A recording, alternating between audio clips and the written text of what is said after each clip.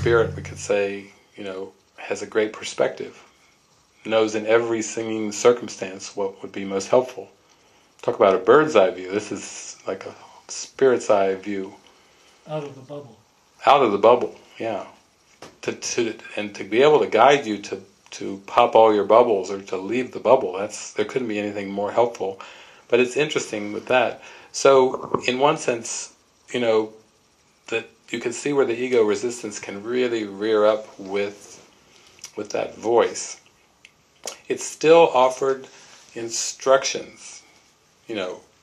One time she said, take my fear away, and the voice said, I can't do that because you set it up, and I can help you with the conditions that you set up.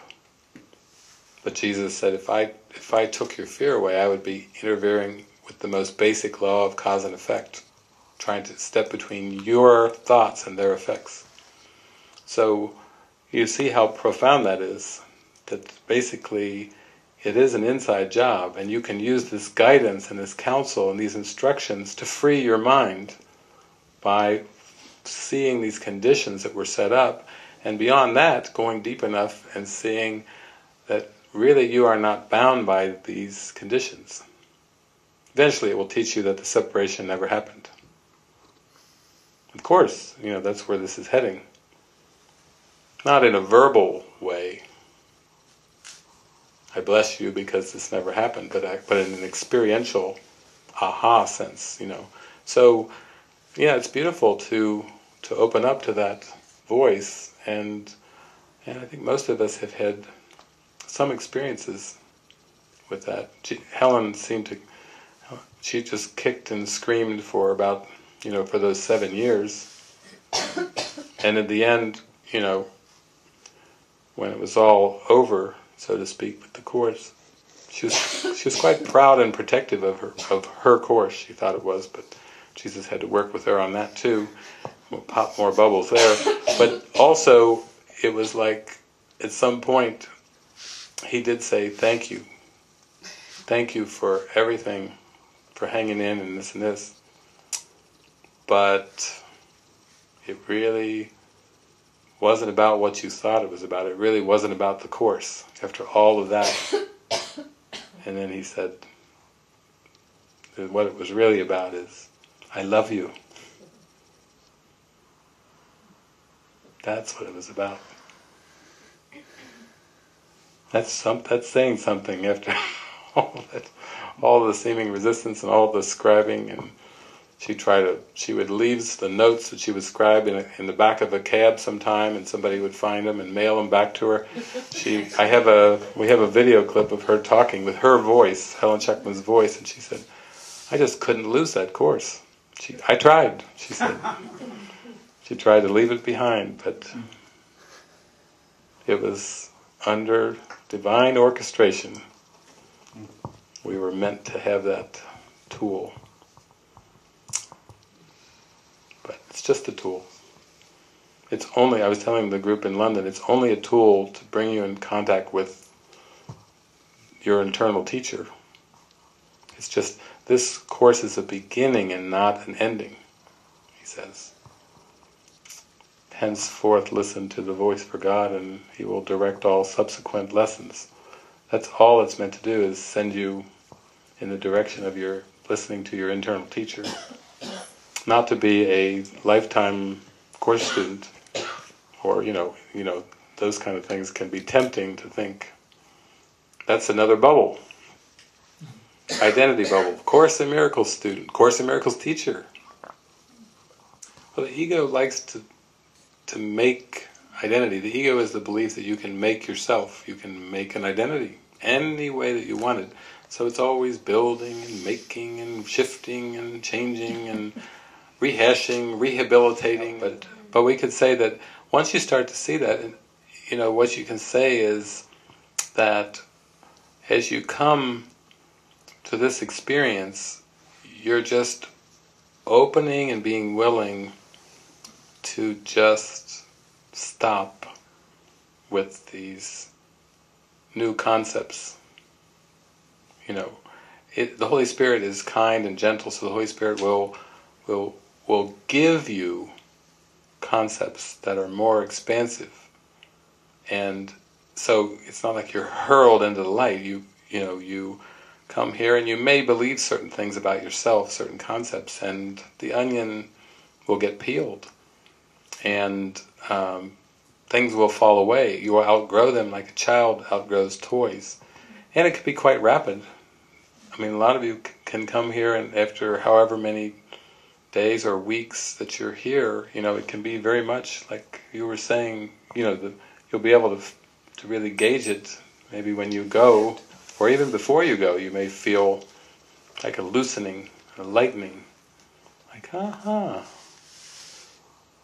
little more. I've watched Malfred over the years. He's been painting and dancing and playing the flute and twirling around, and you weren't doing that at the beginning. You would look at me with like suspicious eyes. Dad, like that.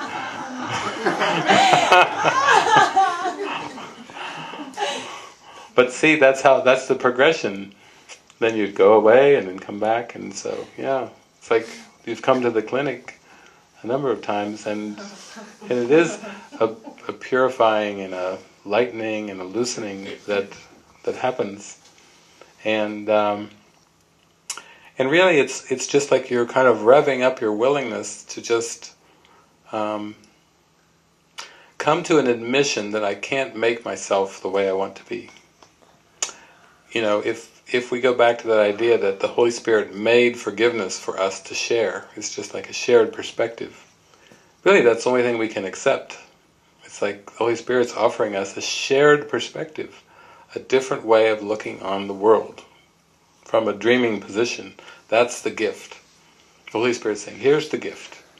And to the extent that you can let go of that desire to make more identities or, shift and change and reconfigure, it's just reconfiguring the same old, under the name of better. You go back, they say, how are you? What happened? I'm a better person than when I went in.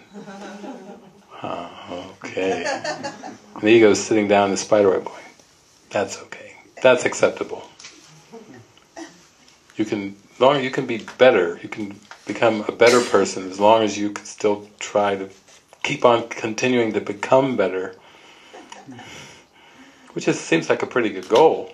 That's basically, we consider those are the achievers of the world, the ones that try to make a better self. But, in the end, you can start to see that game too. And so to the extent that you're willing to just open up to the forgiven world or the happy dream, to the Holy Spirit's perspective, then to that extent you approach healing. Again, though, practically speaking, the Holy Spirit will give steps, will give you concepts that you can relate to. So experientially it's more like a ladder.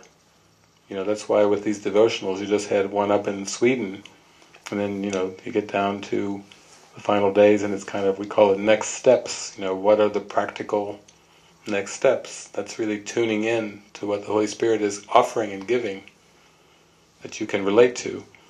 And that's very, very helpful and very, very practical. And underneath it, you can just start to be willing to be shown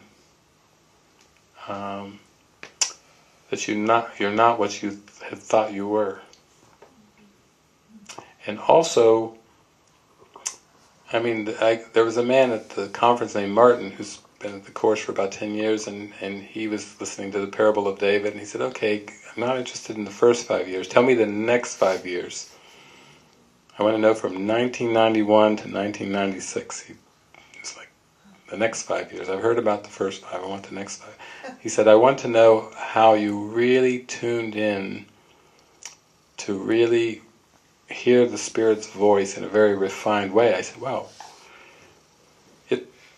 It was about surrendering control of thinking I could run my life. Because the first 5 years were studying the course groups, practicing the workbook, blah, blah, blah, blah, blah. Then in 1991, it was impelled to travel. Oh, travel, that's not something I ever thought of. Travel, eat what's served, sleep wherever you're given a place to stay, go follow the invitations,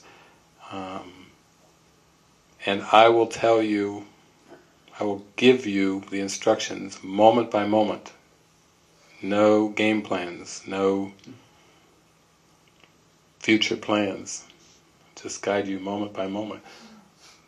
That'll pop you into the Holy Spirit's guidance when you have to let go of those parameters of everything you learned from your past learning about where you're going to stay, what you're going to do, who you're going to, the structure. When we talk about a career or a personal life, people say, are you a morning person or an evening person? Are you a vegetarian or a meat eater? Are you a male or a female? Or it's like everything that you think you know about your life is part of a control mechanism, and then the Holy Spirit comes in to say, I can guide you into forgiveness and into the kingdom of heaven if you'll let go of trying to run the show. And if you let go of trying to run particular aspects of the show. Holy Spirit says, you give me some and then you take them back, or you give some and you say, but these are not for you. Don't touch my diet, or don't touch my exercise routine, or don't touch my special relationship with a partner or a child or a parent or an idol, hero or something, take the rest. But that's how this loosening occurs, when you really start to give over the means of controlling the show and trusting and letting this, it be given to you moment by moment. That'll kick it into high gear for sure. So that's what those next 5 years were about. I told him, staying on course, despite distractions or